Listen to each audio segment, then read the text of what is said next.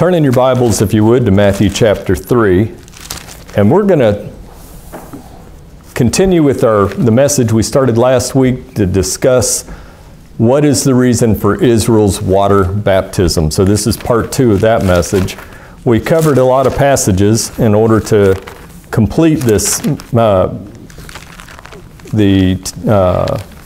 discussion about water baptism. It's a subject that a lot of people are interested in. Why did God water baptize the generation that was to go into the kingdom? In the Lord's earthly ministry, that was the only time in the Bible where water baptism was practiced. And water baptism was the first baptizer was John the Baptist. And this passage, Matthew chapter 3, we hear what John's ministry was about. And of course, the Lord baptized, the 12 baptized, and with the Lord's ministry. And in those days came John the Baptist preaching in the wilderness of Judea and saying, "Repent ye, for the kingdom of heaven is at hand." And drop down to verse 6. And they were baptized of him in Jordan, confessing their sins. So there was this baptism that takes place for this generation. So prior to that, under the law, for hundreds of years, they didn't practice water baptism. But there was a reason this particular generation that was on, the message wasn't preached, the kingdom of heaven is at hand either, until John the Baptist. So he's heralding the fact that the Messiah was in Israel's midst, and all those prophecies throughout the Old Testament scriptures spoken about by the mouth of God, all God's holy prophets since the world began, about this time that the Lord Jesus Christ would come and set up the kingdom that had been promised since Abraham, the land promised to Abraham in the Abrahamic covenant, that they would inherit the land as an everlasting possession, eternal life in this kingdom, that the Lord would come and he would deliver, according to Moses, the Lord would replace the law, the old covenant, because of all the curses that had come upon Israel because of the law covenant. He would replace that covenant with a new covenant. And we have 2 sections in our Bible, the Old Testament and the New Testament. And that's the purpose for that, because the Lord brought in the new covenant. And we know that at the cross, he shed the blood of the new covenant. And this particular generation that the Lord ministered to, and John the Baptist introduced to their Messiah in Israel, were water baptized. And there's a reason, there's significance to water baptism for that generation. And there's a reason, and for this reason, it's not significant for the church, the body of Christ, to be water baptized today, because the purpose that Israel needed to be water baptized doesn't apply to the church, the body of Christ today. The church, the body of Christ, is baptized and identified with the Lord Jesus Christ the moment they trust the gospel. And we'll talk about more of that. We've talked about that a lot, but we'll talk about more of that. First, Ephesians 1:13, in whom ye also trusted, the Lord Jesus Christ, in whom ye also trusted. After that you heard the word of truth, the gospel of your salvation, in whom also, in Christ also, after that you believed, you were sealed with the Holy Spirit of promise, which is the earnest of the inheritance. Until the 14, I have trouble quoting, so I'm going to go to that passage since I've already quoted. And I want to make this point about that passage. So Ephesians 1, verse 14 is what I'm going to read here. Which is the earnest of our inheritance until the redemption of the purchased possession unto the praise of his glory. So God the Holy Spirit identifies us with Christ, in whom also after that you believed you were sealed. God the Holy Spirit is the person of the Godhead, the operation of God, as it's called in Philippians, Colossians chapter 2. I'm going to go ahead and go there. Colossians chapter 2. verse 10, and you are complete in him, which is the Lord Jesus Christ, which is the head of all principality and power, in whom also you are circumcised with the circumcision made without hands. God the Holy Spirit were circumcised in putting off of the body the sins of the flesh by the circumcision of Christ. That's being identified with Christ in his crucifixion. When his flesh was crucified, and his soul and his spirit, he was in the grave for 3 days, and then he was resurrected. We're identified with him in his death, which is how our flesh is circumcised, cut away from our soul and spirit as believers. And notice verse 12, we're buried with him in baptism, wherein you're also risen with him through the faith of the operation of God, who hath raised him from the dead. So God the Holy Spirit, when you trust the gospel, identifies you with Christ, and in Christ you're identified with him in his death, burial, and resurrection. And you being dead in your sins and the uncircumcision of your flesh hath he quickened together with him, having what? Forgiven you all trespasses. This isn't taught today in most churches. In most churches, they teach that there's water involved, a water ceremony of water baptism. And that's where you're identified with Christ in his death, burial, and resurrection.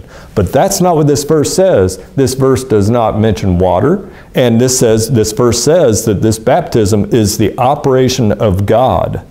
And it's made without hands. So this is what God does when you trust the gospel. That's why you're saved, by trusting that Christ died for your sins. God the Holy Spirit, when he sees that positive response to the call of the gospel message that Christ died for your sins, trusting that when he died on the cross 2,000 years ago, that he died to pay for your sins. That's salvation. And God the Holy Spirit does the work. It's the work of God to identify you with the person of the Lord Jesus Christ. And that's how you're made righteous. For he hath made him to be sin for us who knew no sin, that we might be made the righteousness of God in him, in the Lord Jesus Christ. So that's the baptism that the Apostle Paul preached. He says there's one baptism. He says in 1 Corinthians chapter 1, he said that he was, turn with me to 1 Corinthians chapter 1. I thank God, verse 14, I thank God that I baptized none of you but Crispus and Gaius, lest any should say that I had baptized in mine own name. And I baptized also the household of Stephanas. Besides, I know not whether I baptized any other in that church.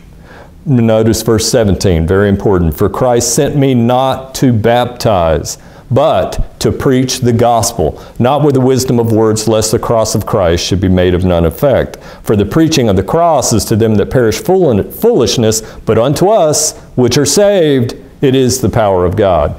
Paul says in Romans 1 verse 16, I'm not ashamed of the gospel of Christ, for it is the power of God unto salvation to everyone that believeth. The moment you trust the gospel, 1 Corinthians 12:13 says, for by one Spirit are ye all baptized into one body. So the way we're baptized into Christ is by the Holy Spirit the moment we trust the gospel. So why was it that John was water baptizing here? It's not to identify those believers with Christ. The water baptism had no efficacious work upon their salvation. And we've been studying this last message, and we've been looking at the fact that this water baptism was also a call to repentance for Israel. And so in Matthew chapter 1, we read the chapter 3, I'm sorry, we read the verse and a moment ago that he preached, saying, this is what John was preaching, repent ye, for the kingdom of heaven is at hand. That was part of the kingdom gospel message that was preached. So when he preached that, verse 6, those that came to his baptism with godly sorrow and true repentance, confessing their sins. You remember, we looked at the confession. What was Israel's confession here? And we looked at all the passages in recent weeks, recent messages, where the confession was that Moses had told Israel, when you're under under the fifth cycle of the curses of the covenant, the old covenant, the law, when you're under that fifth course of judgment and you're scattered as a people out of Israel, you're taken away captive, that if you confess and repent, that the reason this has happened to you is because you have forsaken Jehovah. You've turned from God. You haven't kept his covenants. You haven't kept his law, his statutes. Then if you confess and repent, God will see that in the heart of believers, and he will have mercy on them, and he'll remember the covenant that he made with Abraham, and he'll regather them from all the nations that they're scattered into, regather them into the land when he sets up his kingdom under the new covenant. So that's the new covenant. And we talked about that, and you can read it in Leviticus chapter 26, verses 40 through 45, and you can read about it in Deuteronomy chapter 30, verses 1 through 6. That explains why they came to John's baptism confessing their sins. Daniel chapter 9, we looked at Daniel. He was confessing the sins of his nation. That's what they were supposed to be doing at this baptism, not just confessing that they're sinners themselves, but confessing as a nation. There's two things going on with the new covenant. It's for the nation of Israel to get restored, gathered in the land, and go into the kingdom. And it's going to be for believers in Israel. And it's also going to be the individuals under the new covenant that are given God's grace and made righteous in Christ, and so forth. So it's an identification with Christ, but not through this water baptism, I want you to see. And I want to ask you a question if you dropped your attention down to verse 7 of Matthew chapter 3. And when he saw many of the Pharisees and Sadducees come to his baptism, he said unto them, O generation of vipers, who hath warned you to flee from the wrath to come? Bring forth therefore what? Fruits meet for repentance. And think not to say within your hearts, or say within yourselves, we have Abraham to our father. For I say unto you, that God is able of these stones to raise up children unto Abraham. And now also the axe is laid to the root of the trees. Therefore every tree which bringeth not forth good fruit is hewn down and cast into the fire. Now that's a reference to this tribulation period right here, that God is going to take Israel through 7 years of great tribulation, and that's when those that don't have the fruits of repentance are going to be cast into, they're going to be destroyed and burned up with the fire of the tribulation period. Only the believing remnant is going to go into the kingdom. Only believers in Israel, only the seed of Abraham, who are the believers, will be part of the Lord's everlasting kingdom and will receive the land as an everlasting possession. Only believers, and that's important to recognize here. And these Pharisees had come. I want you to hold your place here in Matthew 3 and go to John chapter 8 and look at verse 30. These Pharisees who had come, John rebukes them because they haven't come in repentance and confessing the sins of their nation. They weren't coming in true godly sorrow and true repentance. They didn't come recognizing that their nation deserved to have the Roman Empire occupying them and requiring them to pay taxes to them. Instead, this is what, speaking to the Lord Jesus Christ, this passage, they're accusing the Lord here. And they're accusing him of not being a legitimate born child. They accuse him, verse 41, ye do the deeds of your father. And they said unto him, we be not born of fornication. We have one Father, even God. They're accusing him of not having a legitimate birth. He's the virgin-born Messiah for the nation, and they're accusing him of not having a father. And so, you know, they hate him, they end up crucifying him, but I want you to see what he says or what they say to the Lord. And I want you to start reading with me in verse 28. Then said Jesus unto them, when ye have lifted up the Son of Man, then shall you know that I am he, and that I do nothing of myself, but as my Father hath taught me, I speak these things. And he that sent me is with me. The Father hath not left me alone, for I do always the things that please him. And as he spake these words, many believed on him. Then said Jesus to those Jews which believed on him, if you continue in my word, then ye are my disciples indeed, and ye shall know the truth, and notice, and the truth shall make you free. Now notice what his critics, the religious leaders, say to him, verse 33. They answered him, we be Abraham's seed, and were never in bondage to any man. How sayest thou, ye shall be made free? And the Lord answered them, Verily I say unto you, whosoever committeth sin is the servant of sin, and the servant abideth not in the house forever, but the Son abideth forever. So, if the Son therefore shall make you free, ye shall be free indeed.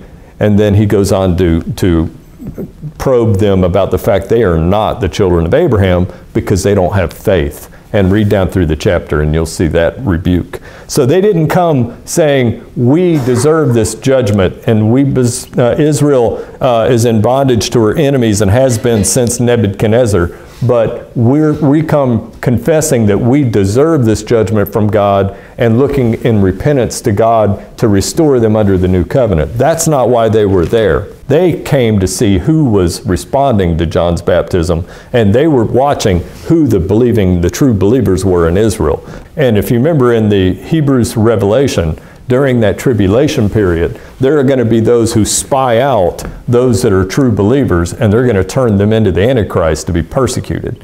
So that's what's going on here. They're dividing themselves between the apostate nation that follow the Pharisees in the temple and the believing remnant that follow the Lord Jesus Christ eventually. John's introducing their Messiah to them here in chapter 3. So I want you to go to look at the baptism that John the Baptist preached, and that's in John also.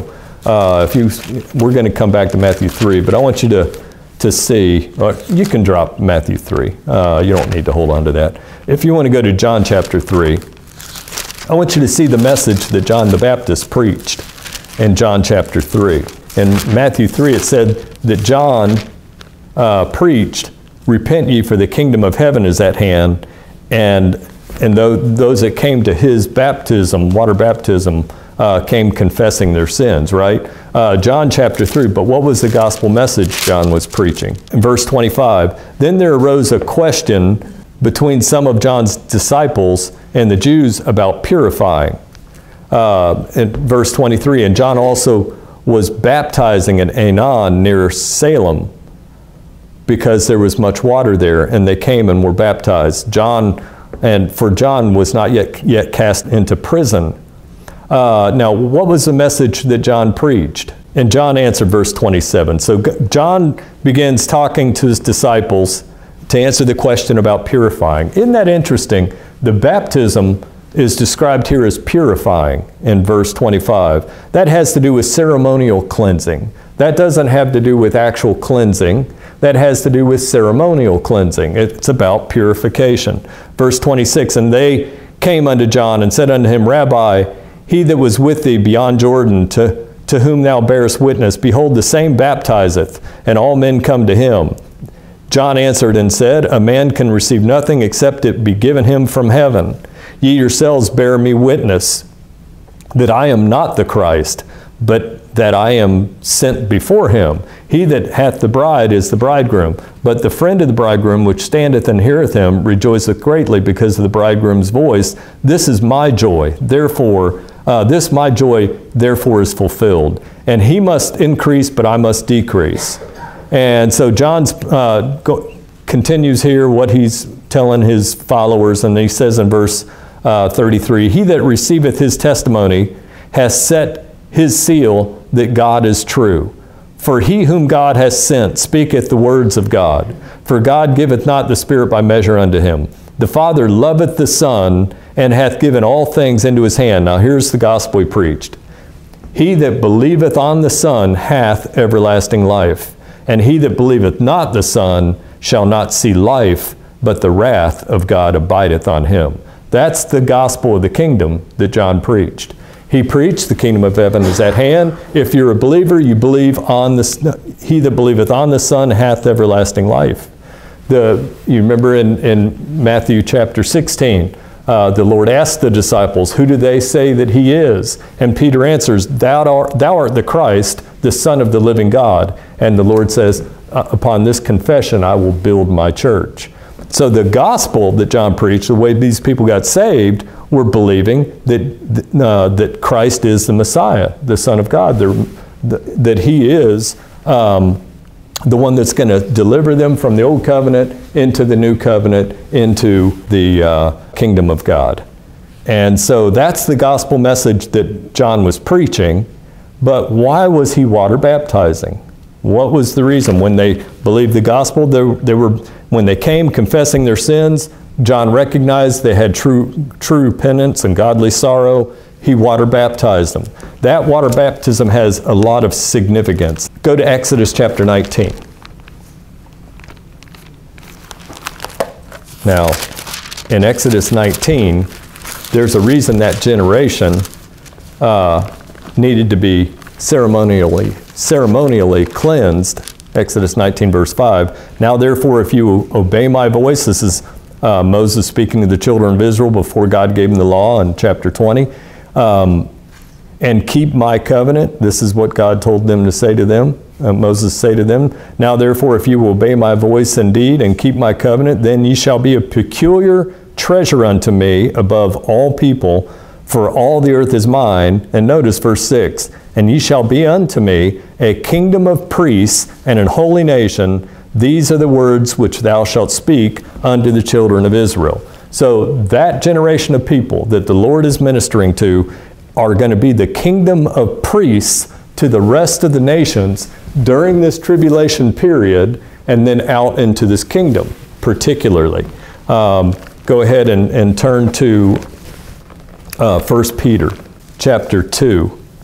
Verse 1, wherefore laying aside all malice and all guile and hypocrisies and envies and all evil speakings. Look at verse 1 of chapter 1 with me for real quick. Peter, an apostle of Jesus Christ, to the strangers scattered throughout Pontus, Galatia, Cappadocia, Asia, and Bithynia, to the elect, according to the foreknowledge of God, through sanctification of the Spirit, unto obedience of the sprinkling of the blood of Jesus Christ. Grace be you and peace be multiplied. Peter's writing to the little flock that are scattered through Pontus, these Gentile areas, okay? He's writing to their strangers, it says, scattered. They're strangers being in the Gentiles' lands. They're not in Israel. They're scattered. So he goes on, he says, as newborn babes desire the sincere milk of the word, that ye may grow thereby. Chapter 2, verse 3. If so be that ye have tasted the Lord is gracious, to whom coming as unto a living stone, disallowed indeed of men, but chosen of God and precious. Ye also are lively stones, are built up a spiritual house, and holy priesthood, to offer up spiritual sacrifices acceptable to God by Jesus Christ. Spiritual sacrifices, not literal sacrifices, but they're the priesthood, he calls them here. Whereas verse 6 also is contained in, wherefore also it is contained in the scripture, behold, I lay in Zion, Israel's mountain, Jerusalem, a chief cornerstone, elect, precious, and he that believeth on him shall not be confounded. Unto you, therefore, which believe he is precious, but unto them which are disobedient, the stone which the builders disallowed, the same is made the head of the corner, and a stone of stumbling and a rock of offense, the Messiah, even to them which stumble at the word, being disobedient, whereunto also they are appointed. But, verse 9, but ye are a chosen generation, a royal priesthood, and holy nation, a peculiar people, that ye should show forth the praises of him that called you out of darkness into his marvelous light, which in time past were not a people, but now the people of God, which had not obtained mercy, but now have obtained mercy. So he's talking to this little flock, this group, John the Baptist is, calling them to water baptism. Now go with me to Exodus chapter 29. Now we saw this last time. I want you to see this again. Exodus 29. We saw this previously, but I want you to have this in mind. They're a priestly nation, and Exodus chapter 29 is dealing with the consecration of priests in Israel. Verse 1, and this is the thing that thou shalt do unto them to hallow them, to make them holy, to minister unto me in the priest's office. Take one young bullock and 2 rams without blemish. Verse 4, and Aaron and his sons thou shalt bring unto the door of the tabernacle of the congregation, and thou shalt wash them with water. Look at verse 7. Then shalt thou take the anointing oil and pour it upon his head and anoint him. And thou shalt bring his sons and put put coats upon them, and thou shalt gird them with girdles, Aaron and his sons, and put the bonnets on them, and the priest's office shall be theirs for a perpetual statute, and thou shalt consecrate Aaron and his sons. Look at verse 21. And thou shalt take of the blood that is upon the altar, and of the anointing oil, and sprinkle it upon Aaron, and upon his garments, and upon his sons, and upon the garments of his sons with him, and he shall be hallowed, and his garments and his sons' garments with him. So this is the sprinkling of the water. This is the sprinkling of the oil, a type of the baptism of the Holy Spirit. The sprinkling, the cleansing water are also types of the blood of Christ that are being that's going to be shed to ratify the new covenant that Israel is entering into. This is the generation that is going to be led by their Messiah through the tribulation period and into the kingdom. And so as a nation of priests that God's going to use for salvation to go out to the rest of the nations through the nation of Israel, they're being ceremonially sanctified, hallowed, consecrated for their priestly office. Now, I've done studies, and we don't have time this morning to go into it, but the word priest is not mentioned in Paul's epistles. So we're not the holy priesthood. We're not the chosen generation. We are chosen as believers, but there's only one group of people that's called the priesthood here, and that's this group of the little flock of believers that are going to go through the tribulation period, purified, and go into the kingdom with the Lord, the believing remnant of Israel. Now, if you go to Ezekiel 36, why is it significant with the new covenant about this baptism? Ezekiel 36 tells you in verse 24, I will take you from among the heathen and gather you out of all countries, and will bring you into your own land. Then will I sprinkle clean water upon you, and ye shall be clean from all your filthiness, and from all your idols will I cleanse you. There's your water baptism that John was doing. That's that sprinkling and cleansing of water under the new covenant. A new heart also will I give you, and a new spirit will I put within you, and will take away the stony heart out of your flesh, and I will give you an heart of flesh, and I will put my spirit within you. The Lord's going to baptize them with the Holy Spirit. I will put my spirit within you and cause you to walk in my statutes, and ye shall keep my judgments and do them, and ye shall dwell in the land that I gave to your fathers, and ye shall be my people, and I will be your God, and I will save you from all your uncleanness, and I will call for the corn and will increase it, and lay no famine upon you. Verse 33, thus saith the Lord God, in the day that I shall have cleansed you from all your iniquities, will I cause you to dwell in the cities, and the way shall be builded. So it's the blood of the Lord Jesus Christ that washes them from their sins. If you go to Revelation chapter 1, we're going to close with this verse in Revelation chapter 1 and verse 5. And from Jesus Christ, who is the faithful witness and the first begotten of God and the prince of the kings of the earth, unto him that loved us and washed us from our sins in his own blood. So that's what the true cleansing is. The water couldn't take away their sins. The water was a type of the washing of water by the word, the faith in the gospel of the kingdom, that Jesus is the Christ, the Son of the living God, and it's his blood shed at Calvary that makes them purified and able to receive everlasting life in the land promised to them through their father Abraham. We'll close here with a word of prayer.